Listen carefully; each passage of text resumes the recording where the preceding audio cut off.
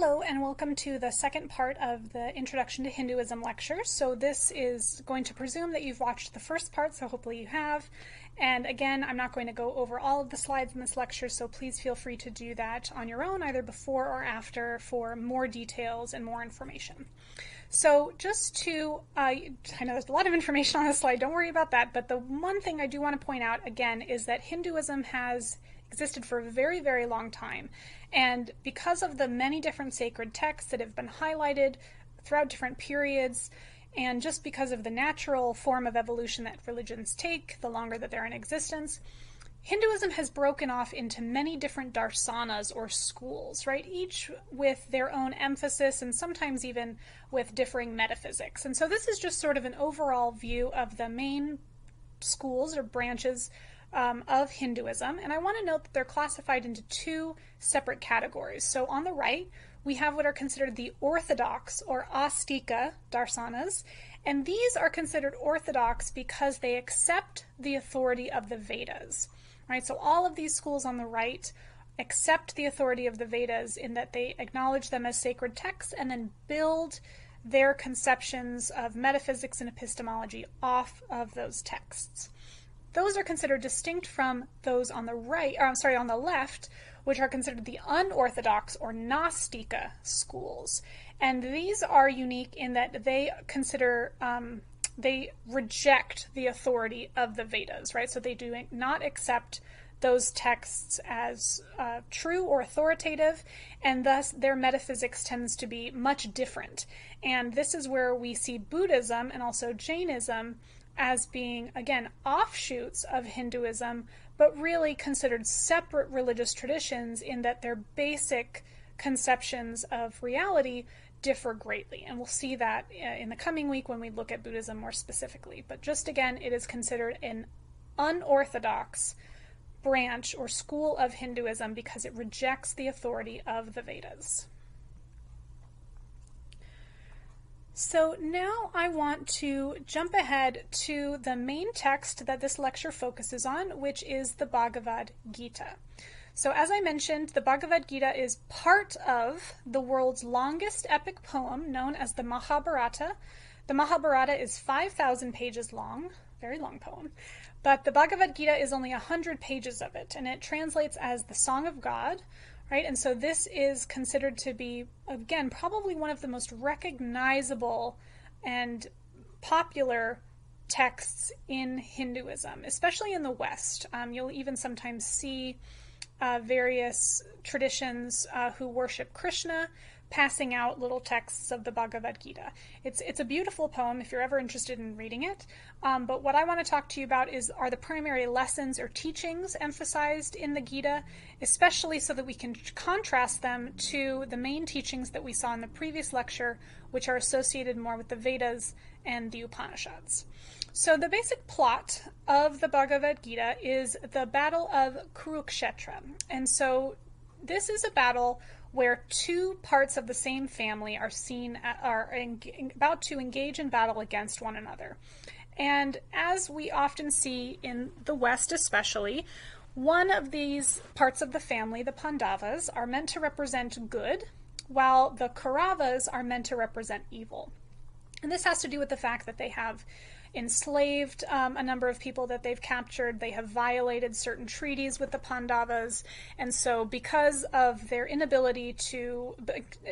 Pandavas' inability to achieve peace, it has sort of culminated in this battle, right? This final battle between good and evil. But if you remember from our introduction, good and evil, that form of dualism, is part of Maya, which is an illusion. And so one of the main teachings of this battle is how we should understand our role in these types of dilemmas or challenges between good and evil, while understanding that within the larger concept of Brahman and one ultimate reality. And so the primary figures in this story are Arjuna, who is a Pandavas warrior, and he is someone who is considered to be pretty high up in the caste system. He would be part of the kshatriya class or caste, right, as a warrior. So not quite a Brahmin, right, but someone who is very active. He's part of the royal family. And again, as part of the Pandavas clan, he is seen as embodying an overall good moral character. And he has someone who is driving his chariot. So in these battles, right, at this historical time period, you would have a horse-drawn carriage. You would have someone who was, in charge of the reins for the horses, and then you would have the person in the cart or the chariot in the back with their bow and arrow, right, who would be in charge of the fighting.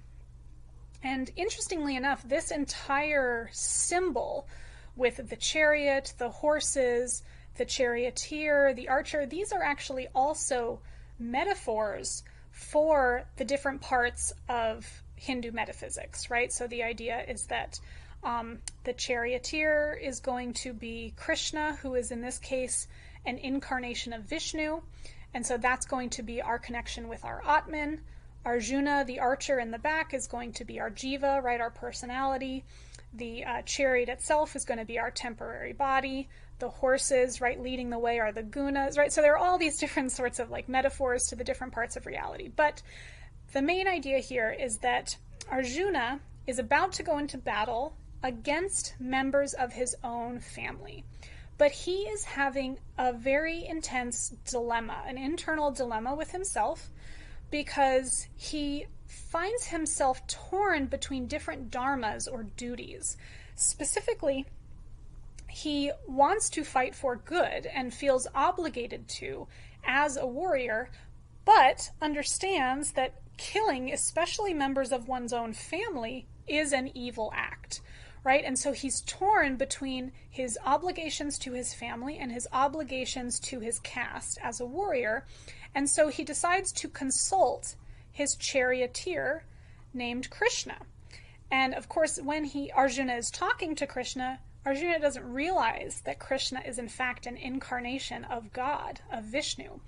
But as this conversation ensues, it starts to become more apparent to Arjuna. So Arjuna turns to Krishna, shares his moral dilemma with him, and all of a sudden time stops on the battlefield. Okay, and so the story in the Bhagavad Gita really takes place in this sort of bubble, this frozen period of time where Arjuna and Krishna can have these intense philosophical discussions where they can sort out this moral dilemma, and then the ensuing result, right, will follow whether or not Arjuna should fight in this battle, right? So he's seeking guidance from Krishna, which is, again, in fact, the incarnation of Vishnu. And so we're going to see how this conversation plays out.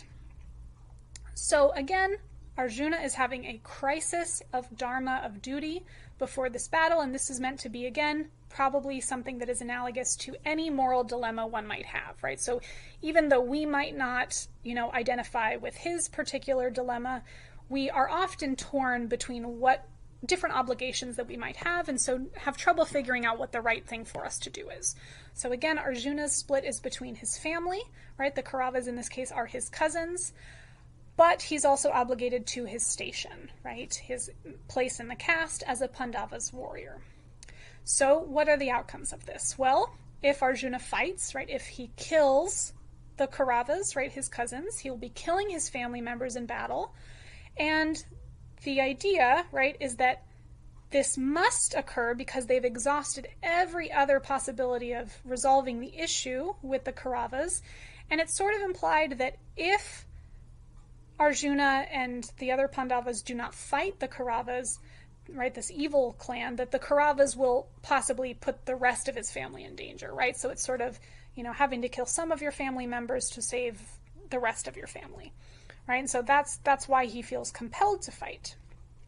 If Arjuna does not fight, though, well, then he's failing to fulfill his dharma as a warrior, right? And risks his people becoming enslaved to the Kauravas. He might also appear a coward for failing to stand up for what is right, but he will have avoided killing his family members, right, and violating those what are considered to be special obligations we have. So what is Krishna's advice? Now, this is really important to understand because Hinduism does not advocate violence. But that's going to seem at odds with what Krishna, or again Vishnu, is going to advise Arjuna to do. So Krishna is going to advise Arjuna to fight. So it's really important for us to understand why Krishna is giving Arjuna that advice, given that, again, Hinduism is not advocating violence here. What is going on here? Why would God want someone to kill members of their own family? So to understand this in the context of the larger Hindu teachings, we first have to understand again that this is a tradition which is known as Sanatana Dharma, right? The path of righteous, right, and duty, right, sacred duty, and also to try to achieve enlightenment. And so Krishna is going to remind Arjuna of his duty as a warrior in this case. And again, the idea there is that you are serving a function in a larger context, right, towards a certain goal. So as a warrior, and in this case, as a warrior for the Pandavas, someone who is obligated to do what is right. And again, he reminds him that they have not just jumped into battle. They have really exhausted all of the other peaceful possibilities for resolving this conflict. And so this is the only remaining option to protect his family, since all other means of resolution have been attempted but failed. So again, this is not an advocation of violence, just if you're a warrior, period, but that this is something that has to occur for the greater good, since in this case all other attempts have failed.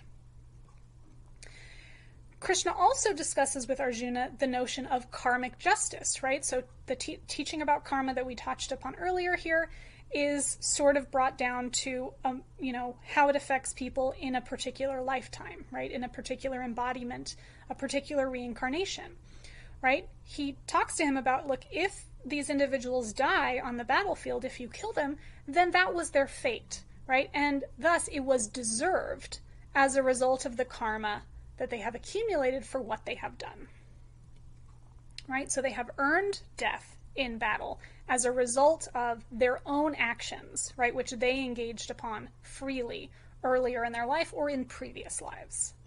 So if Arjuna does not fight, the teaching here is that they will simply endure the consequences of their karma in some other way, right?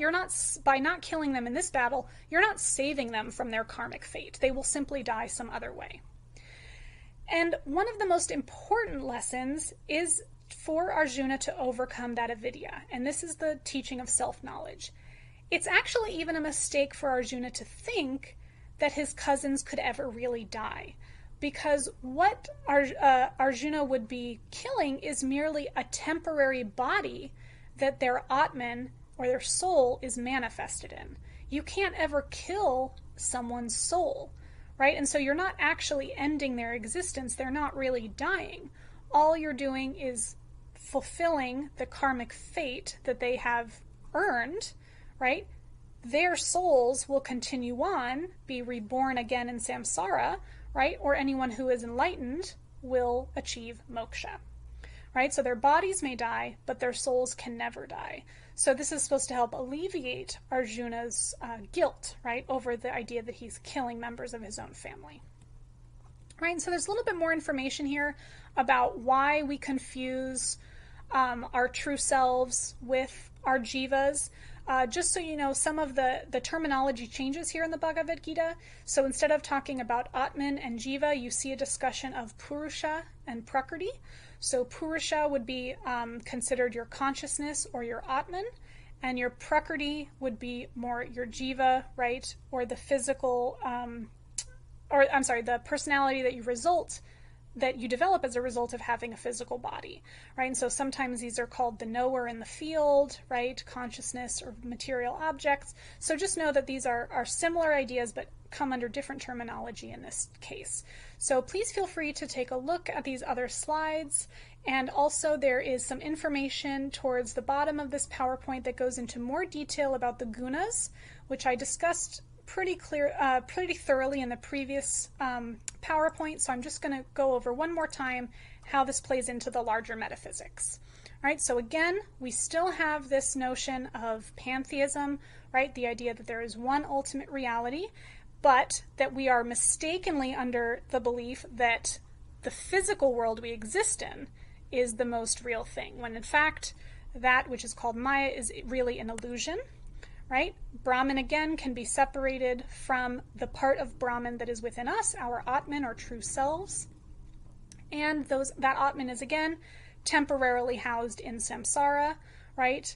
In this cycle of death and rebirth, which could go on infinitely, right? And we would be reborn depending on what sort of karma we accumulate, right? But again, so your karma will determine what you will be reborn as.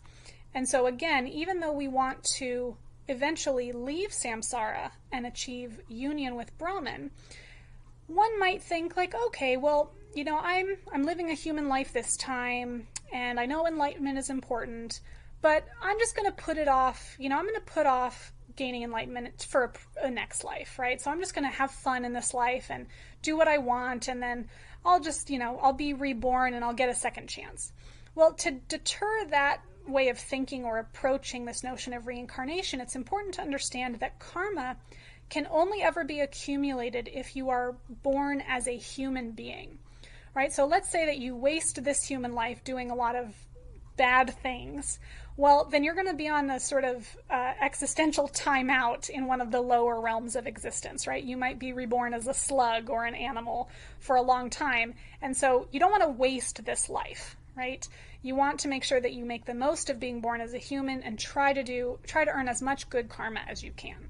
And if you'd like to know a little bit more about the other realms of existence, you can click on this link up here in pink, right? What you will be reborn as, to get to know the different realms of existence, which we'll also see again in Buddhism. So again, if you are born when you are born in samsara, you will adopt a certain jiva or individual personality based on a combination of the karma you've accumulated as well as the choices that you make. And this is the formulation of your soul, right? So your Atman is sort of the underlying facet, right, or thing that exists. But there are going to be certain forces or gunas that will rule over your soul. And those, again, will be determined by your karma. So all of us, it's important to note, have all three gunas. We're just going to have them in different amounts. And so when we have one guna ruling over our soul, again, that will determine which caste we are born into, right? What form of reincarnation we take. And thus, whatever caste you're born into, it is seen as the fact that you deserve to be there, right? Which is why you can't move from one caste to another, right? So each person, again, will have each of these three gunas, but we will have them in different amounts, right? Which correspond to our caste as a result of the karma that we have accumulated. Right, so again, for more information about the gunas and how they function, please take a look at the rest of the PowerPoint.